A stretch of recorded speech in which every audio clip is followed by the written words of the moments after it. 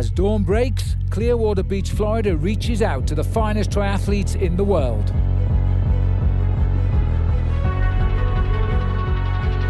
It's been this way for 4 years now.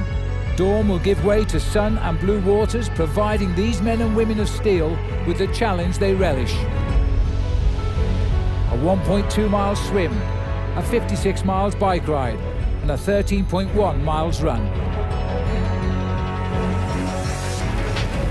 It's less than 4 hours for some and nearly twice as long for others.